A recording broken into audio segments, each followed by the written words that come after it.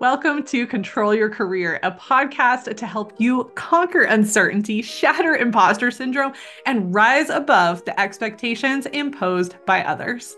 My name is Julia Toothaker, and I am the career coach and strategist at Ride the Tide Collective, my career development company where I offer career coaching courses, and I have a plethora of free content. I have been doing this work for over a decade, and I want to help empower professionals like you to find clarity, navigate your current career with finesse, and propel yourself toward career advancement in alignment with your unique personality, preferences, and values.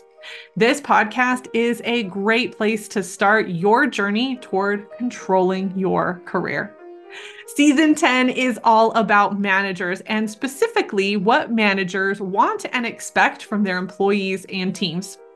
I've brought on people managers with at least 10 years of experience managing who are also currently managers to help you understand their mindset and expectations. Each episode will have action items that you can apply to your unique situation and consider in your relationship with your manager.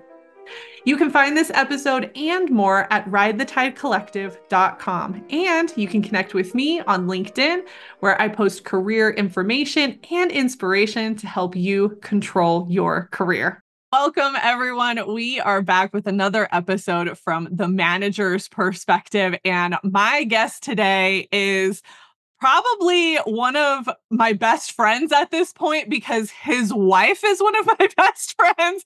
And you know how that goes. We're all connected. He's friends with my husband. It's just one of those situations. But I love that. I love having people on that I know that have like pretty cool jobs. And I think he does. So Mike Farris is here with us today.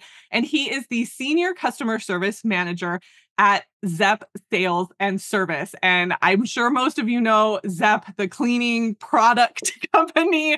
I'm sure you have used a lot of their products as I have. I've been what is it, like, influenced by you working at Zep now.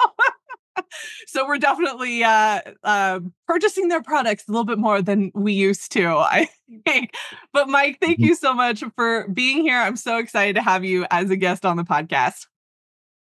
Thank you very much for the invitation. And yes, and I do appreciate you buying Zep products. It keeps me off the streets during the day. Thank you. Yes, yes. All right. I want you to do an introduction of yourself because I know that you have such an extensive history, especially within people management. So why don't you let our audience know kind of who you are and where you've come from through your career? Sure. Well, I actually started in the bowling industry many, many moons ago.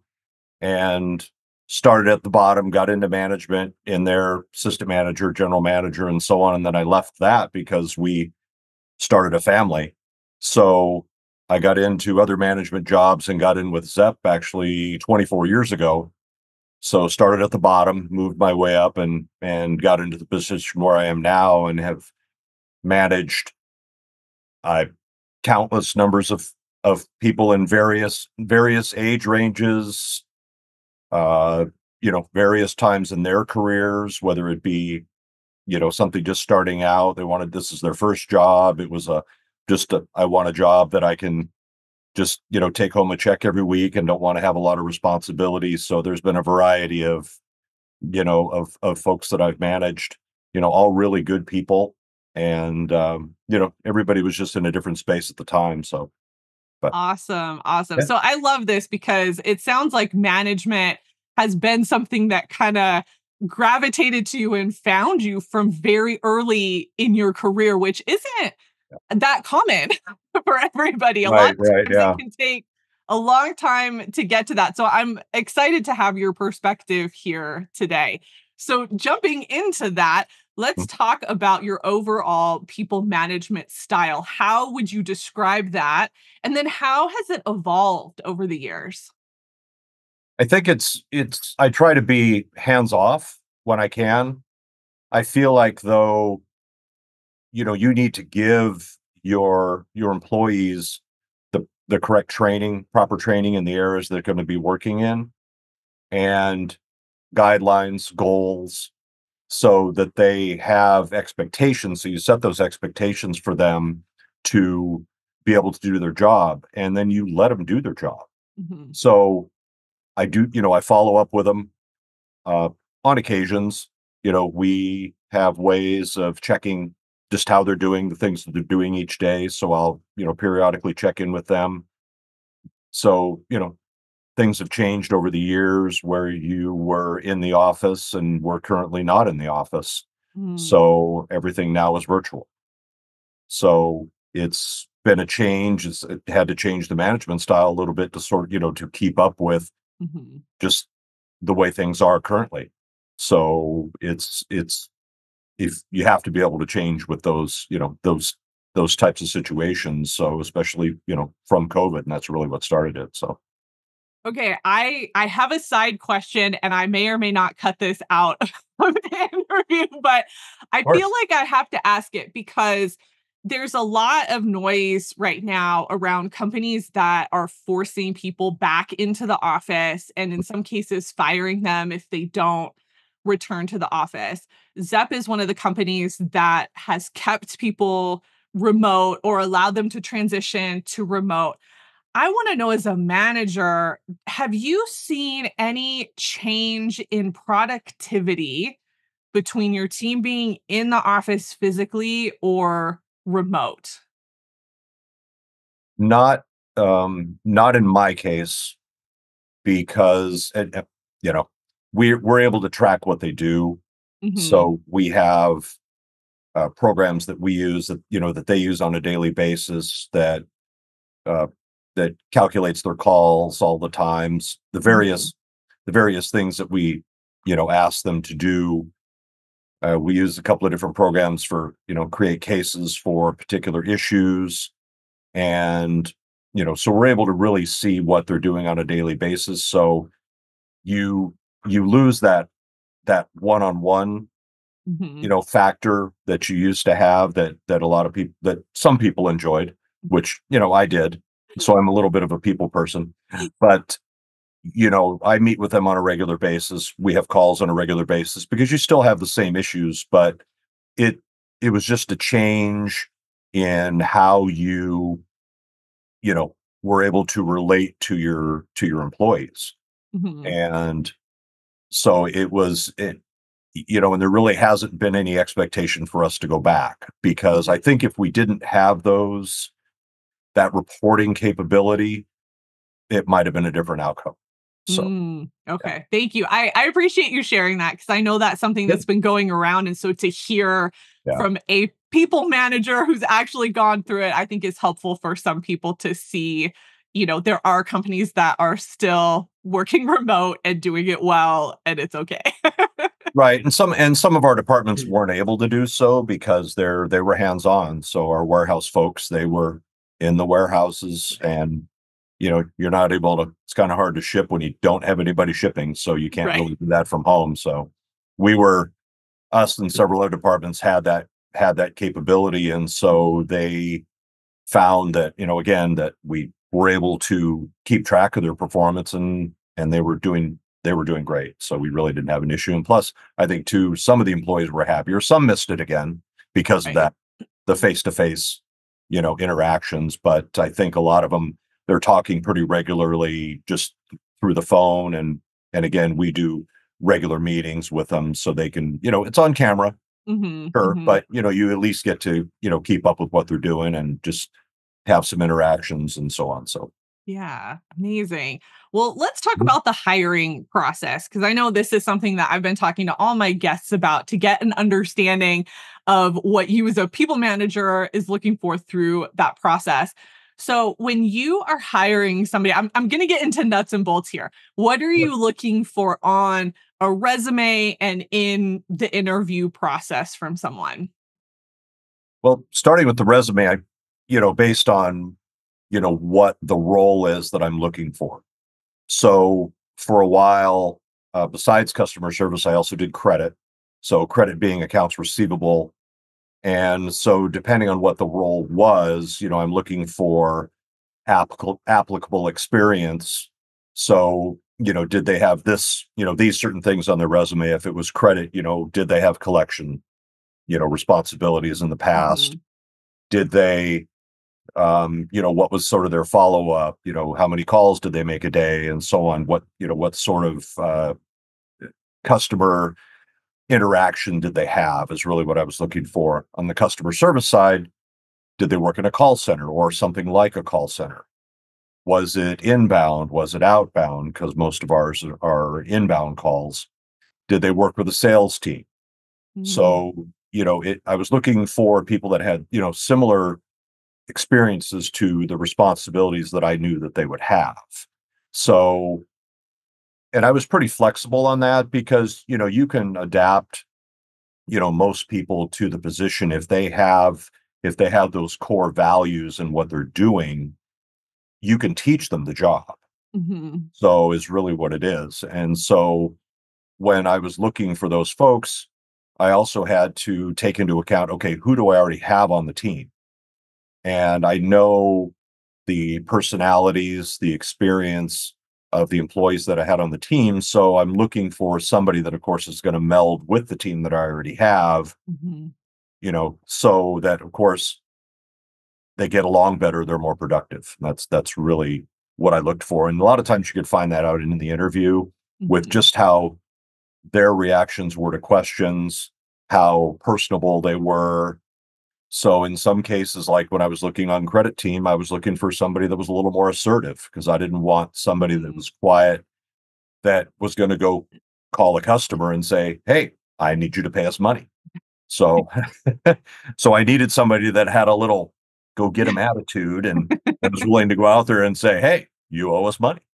So, it was, in customer service, it's a little bit different because you're not out there trying to get money, but you're out there usually resolving issues and in a lot of cases taking orders. And so with their ability to provide that type of service and think ahead in some cases like, okay, hey, we noticed you bought this last time, you didn't order it on this order and it's been a few months, and you sometimes get a reaction of, oh, I forgot about that, thank you. So Mhm. looking for folks that would, sort of anticipate what the customer's needs were in addition to dealing with the sales department. We had Mhm. commissioned sales reps, so there was a lot of expectations from them to handle issues quickly.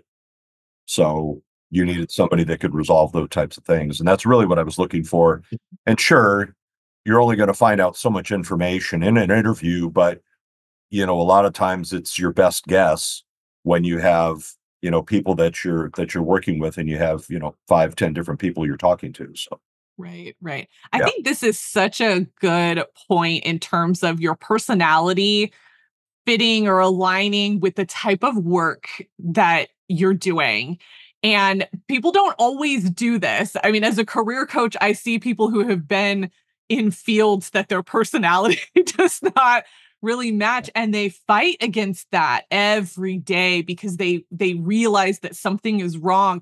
And when you talked about the credit and you're looking for somebody that can really make those phone calls and not get flustered by having to do that. That's such a great example of that. And I want to bring this up because I think for a lot of people, they're in positions because they had to, right? They were in a situation where they didn't have a choice to take a job, Right. or maybe they got pushed into something by somebody else or something like that. But I Mm. think this is a good reminder that if your personality doesn't necessarily fit with the type of work that you're doing, you Right. might want to reevaluate that and see if there's an area that you can shift into that would be a little bit more natural for you. It doesn't mean you can't do it. It just Right. means that it's gonna test you a little bit more and create, in some cases, a little bit more anxiety, probably depending on what it is. So I Right. appreciate you bringing that up. Right. Yeah. It's, and it's not that I didn't, that I had folks that just really weren't right for the position. Mhm. And, they knew it and I knew it. And it was, again, because you're in an interview and you hope to ask all of the right questions to get the information that you need to make a hiring decision amongst, Mhm. 2, 3, 4 people sometimes, depending. our operation was small. We didn't have a 300 person, call center where Mhm. most of the time it was, 8, 10, 12 people. And, so you had to, again, take those things into consideration. And, they weren't just going to like blend into a crowd. They were going to be there in a cubicle with, 3 other people right next to them and 4 other people over on the other side of the wall. And you were going to be able to hear those other people in some cases. So, Right. so you really needed to find, folks that, weren't used to being on a bullhorn talking at, whatever event. So you needed somebody that was, okay, I need you to collect money, but not too loudly. So, so, and so you get a lot of times you could tell that just based on sort of your level of interaction when you were doing the interview. So Right, yeah. right. Okay, so let's kind of transition that into choosing the best candidate because I would imagine, and if I'm wrong, let me know, but Zep is a well known organization and customer service can be a pretty popular um, area for a lot of people to go into. So if you have got two candidates that have basically the same qualifications and are presenting very similarly, how do you make those hiring decisions? How do you choose the best one in that moment? Well, it goes back to again the responses to the questions. You may have similar backgrounds. So the resumes look very close. They have a lot of the same experience. They have education. They have all of those things. So I think the interview questions that I was using, it basically covered 10 different aspects of what they would be doing in a way. So there was never a yes or no question. Mhm. It was always something that made them tell me a story, made them give me more than a one sentence answer. And so out of that, a lot of times you can find some little differences that can help Mhm. you determine, which is the right person. And then again, going back to the personality aspect, when they're presenting themselves in an interview too, is what kind of a feeling am I getting talking to this person? So, and when you get into the personality piece, you find some differences. Mhm. Is this person going to get along with the people that I already have? And you sort of get a feeling from that. And it's not always right. Mhm. I've had times where, the person got on the job and they just didn't fit in. So we found other underlying issues that were going on that you're not going to discover in an interview. But again, I sort of try to compare their background and look what's best for it and then just see sort of how I feel in an interview. And then I also would have one of either my leads or a supervisor come in and then also Mhm. maybe ask some questions just to someone that was closer to the team on the floor to get a better sort of a different aspect of the candidate too. What were they Mhm. feeling about these two? Hey, I've dwindled it down to these two. Go in there and ask them a couple of questions, and they knew what the guidelines were. Nothing that you weren't supposed to ask. Right. But and me being male, I had many of the workers I have working for. In fact, the crew that I have now, I have 9 ladies working for me in 2 different states. So I've always had ladies working for me. They've always been just the best. And the supervisor was usually female. And so they would come in and they would ask those questions, of course, different perspective. And then Mhm. they would give Mhm. me their feedback. And so I think if if you're not getting that second perspective for a person Mhm. from that's, in a different position, then I don't feel like you're giving them a fair chance. So, Mm. because then you are just looking at it from your point of view versus giving them an opportunity to shine with, say, somebody else. Maybe they were It's intimidated by me because I was a man, and Mhm. they talk a little bit more about to my female supervisor. Mhm. So, Mhm. yeah, so I Okay, try to look at all of that. Yeah, I love that you brought this up because this is not something that gets talked about a lot from the interviewing side. And I think, I've known a lot of human resources people, and I think that they try to encourage exactly what you're talking about. But sometimes that's not always possible depending on the situation or the makeup of the team. Right. But I think what you're talking about is so huge for teams that have the ability to do something like this. So if Mhm. it is, and I think it goes both ways, right? Male to female, female to male, whatever that looks like, because you just never know somebody's situation. You never know their background. You never know what they have been through. I know that I have had supervisors and managers that have looked a certain way. Right. And actually, in my case, it's been females that I've had the hardest time with. I know you're laughing because you know that. I have a But little bit of insider knowledge on that. a little bit. But because of that, I'm actually more nervous when I am interviewing with females than I am with males. And so if you think about that in your hiring process, I think this is such a great thing to bring up, especially not only if you have to decide between two candidates, but I think just as a general practice to Right. see what somebody else's perspective is going to be. Hey there, Julia here. Is this episode resonating with you? Maybe it's got you questioning how you can better communicate with your manager, team, or just learn more about how to control your career. Well, I've busted into this episode to tell you about my career action coaching. Career coaching is more than job search and resumes. It's also about managing the day-to-day situations that come up in your career.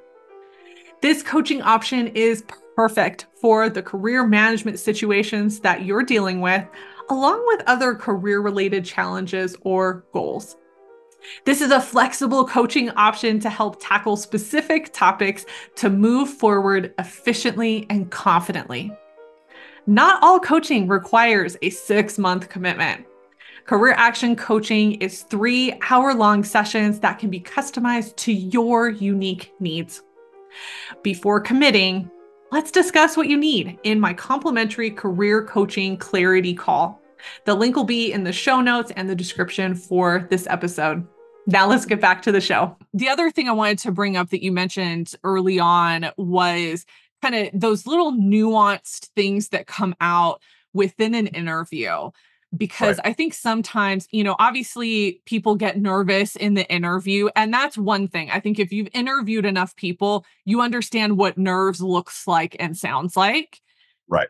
But Right. some people also show up with almost an air of indifference toward the interview. That doesn't always happen, but I think sometimes you can get a feel in terms of somebody that's like really excited about the position and wants it and is in the way that they speak and how they answer questions sounds different than somebody that maybe is, I would say, phoning it in a little bit. Doesn't mean that Right. they're not qualified, that they can't do the job, but their level of just drive to want to show up is different. Does that make sense? Right. No, it does completely. And agreed. So I've interviewed hundreds of candidates, so you can see the different personality types. You can tell when somebody's nervous. And so, I didn't really explain it very much either. So I never interview from behind a desk. Mm, So in my office and where I was doing the interviews, I put 2 chairs facing each other. So interesting. that way we're on the same level. So my Mm, job is to make sure you're the right person for the job that I have available, but I don't want to sit behind a desk and show you that I'm superior. mm, So I don't like that. I want to know the real person that's sitting in front of me, not being intimidated by 7 feet separation of a desk. right, right. So I always interview face to face. I leave the door cracked, especially with if I have female candidates. And but I want to know the person. So, and I feel like getting to be able to know that person is making sure that they're comfortable in the interview. Mhm. So, so we'll start out. I usually will start out with those types of questions to try to get them at ease so I can find the real person that's in there behind the nervousness and the shaking and, Yep. We've and all been there. and the gripping the armrests and, so, and that's really what I'm looking for, is because I want to know what that person's going to be like Mhm. once they've gotten the position. So not, sitting across from me in a chair hoping to get the position. So, and sure, some people are just more comfortable in that type of setting and they can handle that type of pressure, if you want to call it, for lack of a better word. So, Yeah. And I want to point out something too that maybe not everybody understands in terms of power differentials and all of that, but what you were describing with the desk. So as soon as you put essentially a piece of furniture in between two people, especially if it's an office and a desk situation, but this can happen even at a table. A lot of people will do interviews at like a round table or something like that, or a conference room table. It right, automatically creates an intimidating power differential right, between the interviewer and the interviewee. So that's something to think about. This is kind of more on the manager's side, but if right, you're a manager listening to this, that's right, something to think about. But even I think as an employee, what you're talking about is automatically trying to put somebody at ease and all of that. And that right, is, I think, so rare these days that I see that. I think a lot of managers, and I would say this is more inexperienced managers, they're trying to create a power differential of right. like, you need to respect me, which I'm like, respect is earned, but that's fine. That is true. That But is if true. it starts in the interview where you're trying to intimidate people, like Right. that's not going to be helpful for you in the long run because now you're already creating a level of distrust by doing that. So I'm so glad that you brought that up because that's something that I Well, don't think many people think about. yeah, and I think too, as an interviewee, I hope that and I guess maybe from an interviewee's perspective, because it's been a long time since I've had to do an interview. I mean, 24 years at Zep, haven't really done too many. So, but I think too, it's again, if the position is something that you really want to go for, if you as the interviewee can sort of ignore, if you can kind of ignore that piece of furniture and, keep your eyes to eyes and keep that constant Mhm. eye contact and sort of take that out of the equation and, realize that the person behind the desk has a job to do. You're in front of the desk and you're trying to get the job that said person behind the desk has. It's, the best thing you can do is, put your cards out on the table, lay out your qualifications, education, experience, and Mhm. so on, and just present yourself in a positive manner. And that's, really to me, what I was looking for was somebody that was, confident in their abilities, had what I need in the past, what they've done with their experience. And, really, but again, my personality is different. I don't Mhm. like the power struggle thing. So I would Right. again rather find somebody who we could just sit back and talk with each other about different things, because that's how I like to deal with my employees, is just have a conversation. Yeah. And, you know, but, of course, I like them to know what the expectations are of the job. Here's what you need to do. Here are the goals I need you to obtain, whether it's monthly, it's yearly, whatever.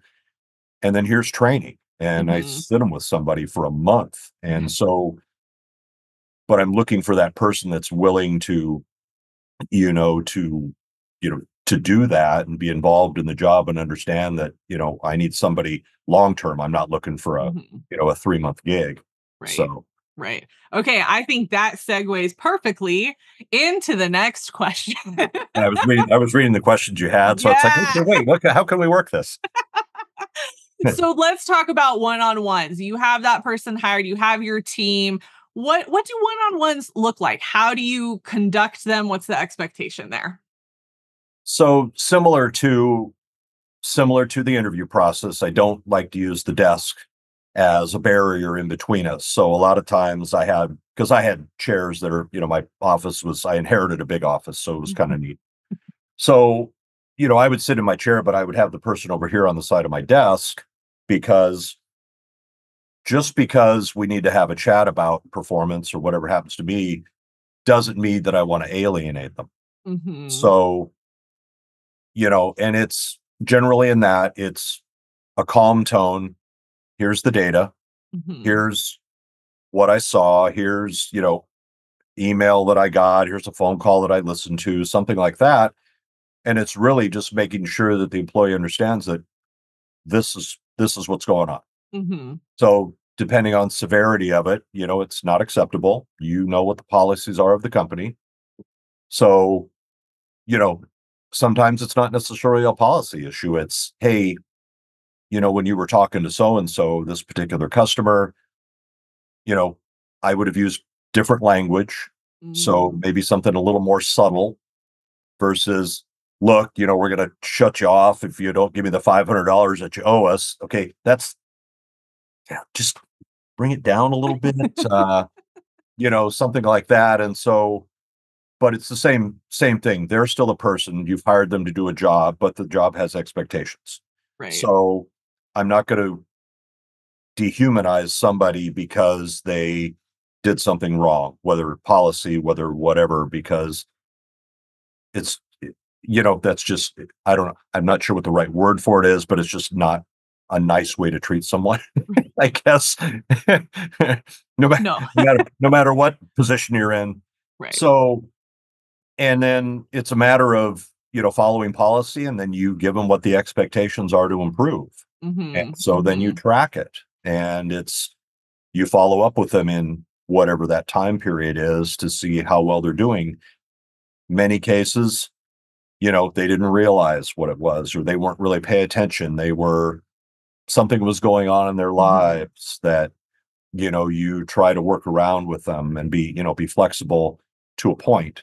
Some Right. were, they were just blatant, things that they did that you really had to write them up for. And that is, look, you can't do that. The Mm-hmm. policy says this. Here's what here's all of the documentation that I have. I'm putting this down, and, here you go. Here's the form. I need to see improvement within, 3 weeks, 3 months, whatever happens to Right. be. Right. And then you follow up from there. And sure, there's been times in a lot of cases, attendance, where you have to let people go because they Right. weren't following attendance. Right. It's, it's, nothing, against the person personally, but you failed to meet the conditions of the job. Therefore, I need to find somebody else to do that. Right. And, Right. it's not anything extreme. Look, I just need you to be here on time.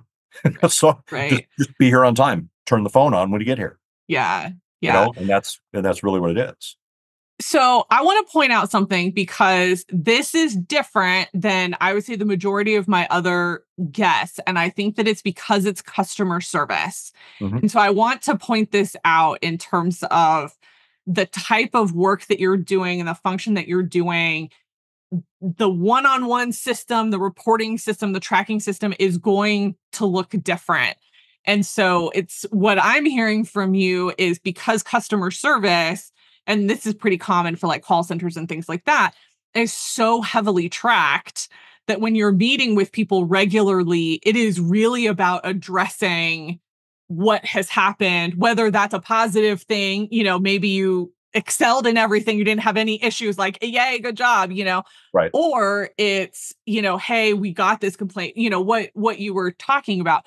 So it's going to look a little bit different. And I think that's very interesting, because most of my other guests, it's really, conversations about development and all of these other things. It doesn't mean that that doesn't happen here, but I Right. think it's important to understand, as a professional listening to this, that your one-on-ones are going to look a certain way depending on what the expectations are of the type of work that you're doing. And so this type of customer Right. service work that's tracked, or even you were talking about, what was it? The collections, right? Like Right. those are all things that are tracked and kind of performance based in a lot of ways. And so you're going to get that feedback more regularly than somebody in a different type of position. Am I pretty right on with that? Because I know you've Yeah. managed it in different ways, but Yeah, and sometimes it's, something was done in the past.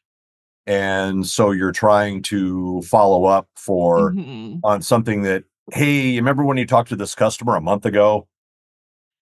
So so yeah, and again too, it's because we do track those types of things. Sometimes things don't show up, for several Mhm. weeks, and so you're sort of trying to follow up on that because you don't necessarily know something that happens immediately. Of course, you get an email, you get a phone call from a customer, from a sales rep, whatever it happens to be, and say, I just got off the phone with this person, and that happens. And Mhm. so I think for the most part, I don't think I've really ever had to call anybody in for that.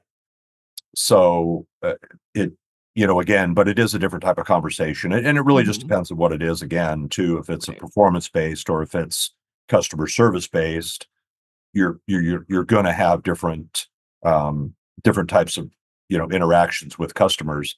And I think too, we're in the past, I had worked for retail, and so you were speaking to the public, and versus the team now speaks to generally businesses. It's a Mhm. business to business relationship. So you have a different interaction when you're not when you're not dealing with individuals, people's Mhm. money and stuff. You generally have a less emotional type of interaction with the customer. Right. So because it's business related, and people generally respect each other on a business to business relationship, unless of course your person is just outright abusive. Mhm. So Right. fortunately I haven't had that. So, Okay, I have another follow-up because I know Zep is now remote, which is actually fairly new, since the pandemic has happened. And a right, lot of the examples you've given have been in that in the office environment because that's where you spent the majority of your time, right? right. So, how does that now translate to the remote space? Like, are you finding that with interviews and one-on-one conversations, are you finding that there's still that personability, that comfortability that you had before, or does it look a little bit different now? Well, and to be honest, I haven't had to hire anybody since Oh, we were out of the office. okay. So unfortunately, I can't speak to that. So I've on That's people that also I good. That means you have good retention. correct. Yes, yes. I will say I have 100% retention.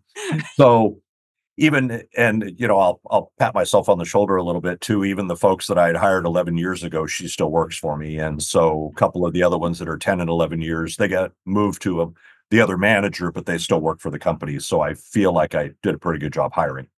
So, well, and I will tell you too, one of my credit reps that I had hired for 13 years ago or whatever, she is now credit manager for North America. So yeah, Nice.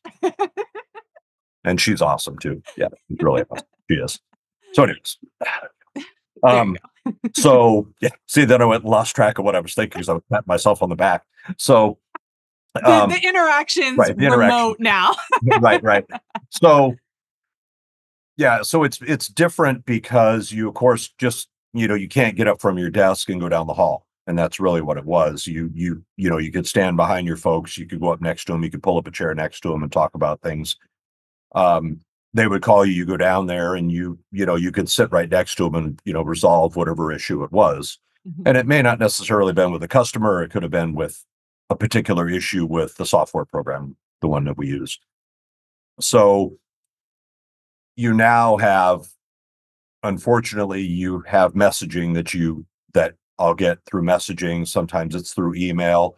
They still call, on the phone program and call, but you sort of lose that human interaction, Mhm. the face-to-face interaction that you lose because just you're not there. Mhm. So you can still have great conversations, and we do, we can still joke and kid and so on and so forth, but it's just a different feeling than when you Mhm. used to be in the office like that and you could do, you know, Christmas parties, you could do employee things that you got together, you did safety meetings and you kind of made the safety meetings fun. Well, what do you tell an employee now that they're home? Look, just don't trip over your dog while you're at home and working. So, you can answer the phone. So, I mean, so it's, so you kind of have to come up with different ways of, keeping the team together. And so we do regular calls. Everybody has to be on camera. And so, and they're well aware of it in advance. I don't usually just do a pop-up phone call and said, hey, by the way, I probably wouldn't have worn that today, so, but so I think though it's just created a different dynamic that it just, you have to change with the times. You have to change your management style with the times.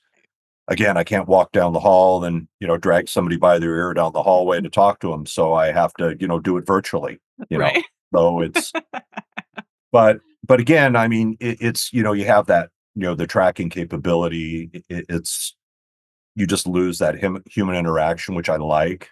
Um, but, I like the job that I do. So, I really appreciate, my employees and what they do. And I will tell them at every meeting, hey, thanks for everything you do every day, and that's because, they need to hear that. Right. And so, and I think when you have that disconnect now with being out of the office and being remote, it's almost sometimes I feel like you need to do it a little bit more and to sort of keep that connection there because I don't see them.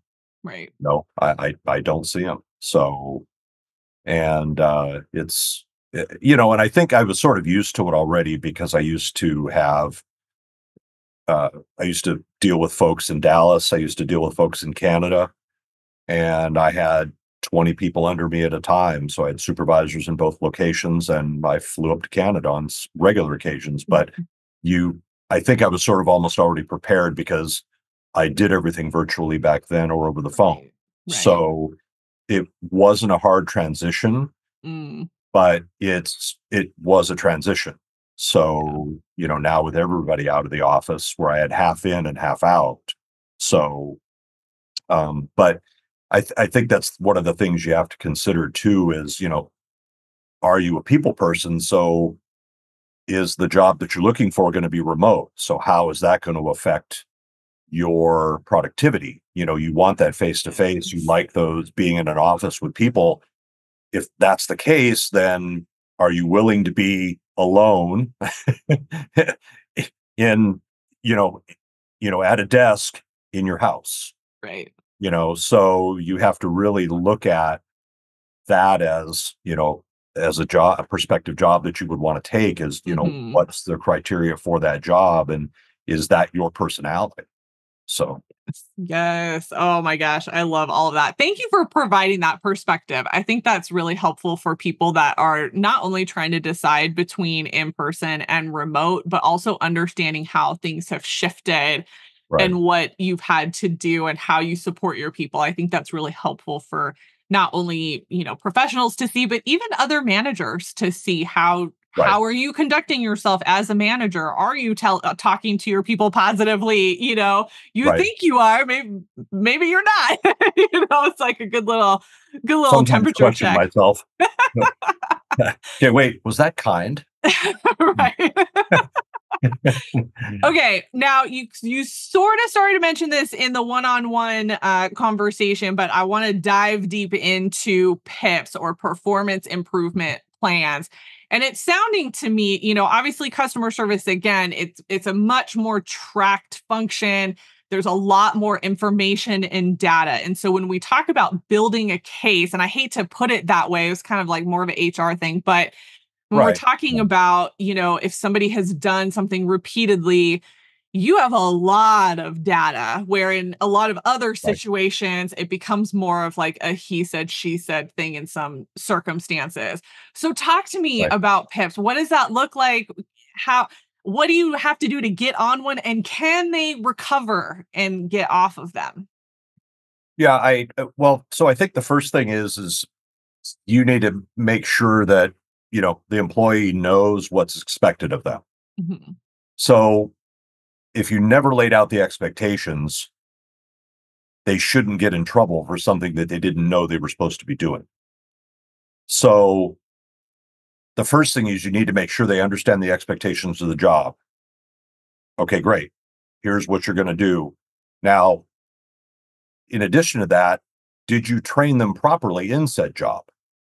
Yeah. So if they're missing a piece of something and then you call them in because now they're in trouble for them not doing something they didn't know that they were supposed to do or not supposed to do, to me, I find that very unfair to the person because I didn't do my job as a manager to either Mm. personally train them or have the training person train them. So if you gave them all of those things to be expectations, the goals, the training, you've checked with them to make sure that, yeah, they've been doing this fine for the last 3 months. We've had no issues whatsoever. And all of a sudden something happened. So now it's, and again, being able to track things, it makes it pretty easy. We can listen to calls, we can do things like that. So you can really listen to exactly what's going on, and you have a pretty good idea of how their day is going to go. So, with that, and for me, I have data that I can use to create said PIP, and we do have one, and it's probably pretty standard. It's a verbal, it's a written, it's another written, a final, and so on. But I've had situations where they just kind of needed a reminder, and Mm-hmm. everything turned out fine. And it was more of, and sometimes it was, wow, I didn't realize I was doing that. Right. So I've had some situations where, and probably more along the lines of attendance, of Mm. they knew what the policy was. You've brought them in, you've gone through the various steps in the PIP, and for one reason or another, they just couldn't seem to get here on time. So, and it was more of a lifestyle thing, really, is what it ended up being versus really anything else. It's like, look, you're choosing not to leave your house until 10 minutes before you're supposed to be here. So you miss 3 signals, you're late. Right. So leave 5 minutes earlier or leave 20 minutes earlier. You have a break room. So sort of, I think, to answer your question more of in a roundabout way, it's, yes, you can recover from it because in some cases, like I said, they just didn't realize they were doing something incorrect. And 3 months down the road, when I reevaluate, they were fine. Some folks, unfortunately, can't get here, with the old standard time of 8 to 5, and that was just difficult for them to do that. And, we have a policy that we follow. And so it's like, look, I can get somebody else to do the job. I have, every time I go out, I can, find 20 people that want to work, Mm-hmm. and they're happy. That's what they want to do, is customer service. So hopefully I'm answering your question right. Yeah. So yes, I've had situations where I've had to let somebody go. I've had situations to where they turned it around. Even attendance wise, they've turned it around. So Right. I feel like you could always turn it around, but I think what you really have to look at as the person is too is, okay, what's really the root cause that I'm doing said task, said, thing that got me into trouble? Right. Is it, is it, really something that's like, wow, I didn't really realize that I needed to just get up 5 minutes earlier and I would be on time. It's something like that. Oh, I didn't really realize what I sounded like on the phone until you play a recording for them. And it's Mm-hmm. like, oh, okay. So, I think, it can go both ways. And I think it really ultimately depends on the employee and, looking at that situation. Now, of course, I've heard, times too where, sure, the manager didn't know what they were talking about. They really had no real, what do I want to say? They just really didn't have enough information, or didn't ask the right questions, Mm. or even make sure that the employee had enough training and had enough we're understanding what the expectations were. So in that respect, the employee didn't necessarily do things wrong, but the manager failed to do said training or give those expectations. So as a new employee, it's making sure that you get those expectations. What's expected of me? What are my goals? Um, you know, how often are we going to meet, whether it's virtually, whether it's in person, so that we can talk about my performance, Mhm. things like that. So I think, if you do that and you're a little bit more assertive as an employee, then, you know, I feel like you're going to have a better relationship with your manager. So, Yeah. Yeah. yeah, I feel like customer service in so many ways, because it's so tracked at most companies, it right. actually works in favor of the employee Mhm, so much more because right. you have to go through certain training modules to say the right thing. You have binders of information in front of you, or Right. Right. PDFs and things like that, and then you are being recorded. Yeah. So, where in certain environments, it really becomes he said, she said. Well, this is what I said to the customer, and this, Right. and this is that. And you don't always realize how you sound or how you come across because Right. maybe you have something else going on or you're frustrated by something else that happened or whatever. It seems to me like these are situations where you really do come with evidence of like, okay, here it is, Right. but at the same time, I think the approach of did you get training on this? Like, is this something that maybe we need to, do another round of training or they need to listen to it or whatever? It can be fixed. And I think this also supports the idea that a PIP should not be a surprise, right? Like, Right. if you've been talked to multiple times about the same thing and you've been written up at some point, you know what that process is going to be. And so people that are surprised by it, and I would say specifically in this Mhm. function, right? Right. It shouldn't be a surprise if you end up in that situation. Right. Yeah. I mean, and again, too, it's a two-way street, between the manager and between the employee. Right. If you as the manager are not, and just surprised, hey, just want to let for the last 4 months, you haven't gotten all the calls you were supposed to be doing.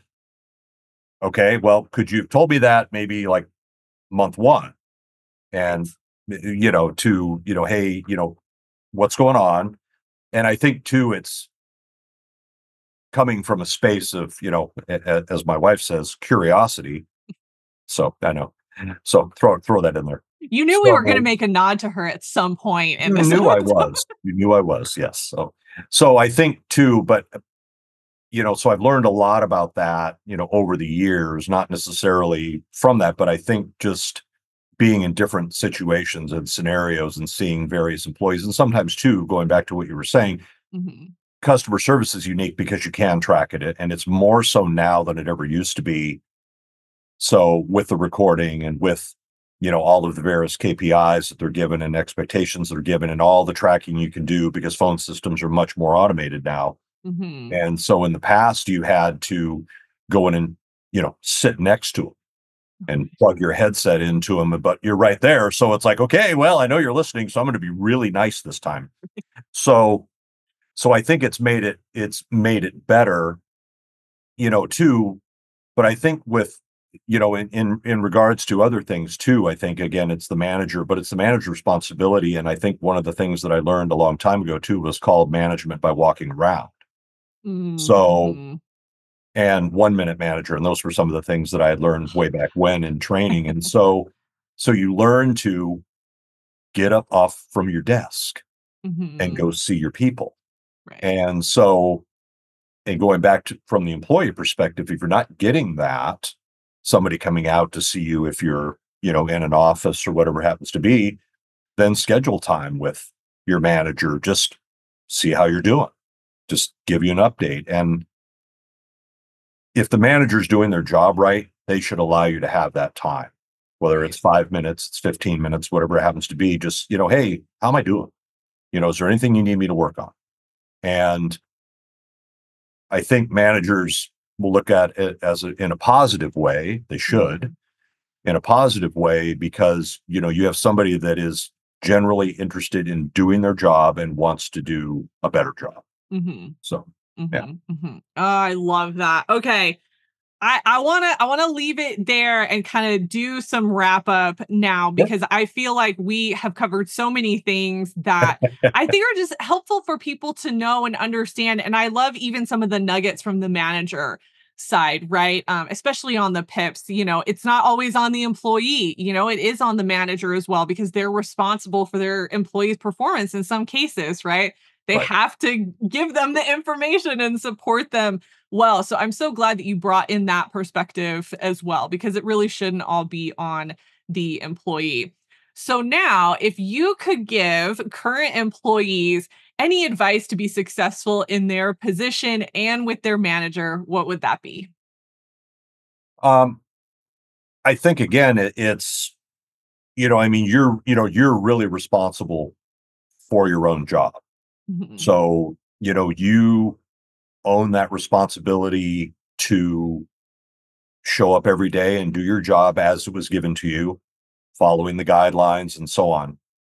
And I think that, again, you need to be a little more assertive than maybe you're used to in the past, and Mhm.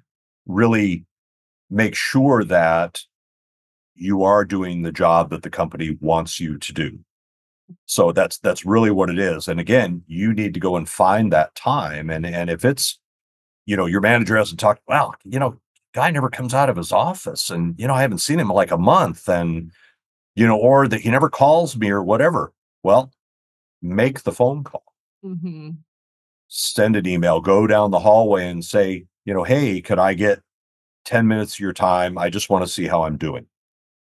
And kind of going back to what I said, is it's sometimes that assertiveness that sort of helps you to shine a little more than, I hate to say it, the average employee. Right. You know what I mean? Yeah. So it's to, take ownership of your job and make sure that you're doing everything that you can do, especially if you really like the job. If you're just Mhm. showing up for a paycheck, that's different. But if you really like the job, you enjoy doing, in my case, customer service, and you like the fact that, hey, as soon as 5 o'clock hits, I'm clocking out. I have no responsibilities after that. That's his problem. So, but if you really truly enjoy the job, it's taking ownership of the position, get that time in with your manager that you can, to find out, hey, what can I do to improve? Hey, what's my next step? If I wanted to advance in the company, what do I need to do? So hopefully the manager sees that as a positive thing and will take 15 minutes out of his day, her day, to his or her day, to talk about those things with you, because, that's somebody from my position that it's like, okay, I like that. I can give this person some more responsibility. I can, hey, maybe down the road, I can make this person my lead. Maybe down the road, Right. this person can get advanced to supervisor. Hey, maybe this person's going to take my job one of these days. So, and I think that's, it's making sure that you get that interaction and getting that time in there to help, you know, improve yourself. And, if you're really there for the company, help the company to do well too. So, Yeah. yeah, Oh my gosh. I love that. yeah. Mike, thank you so much for being a guest on the podcast. I love when like the personal and professional life can collide in a positive way. Right. And I think that's what we've done here today. So thank you so much for your time. I appreciate it. You are quite welcome.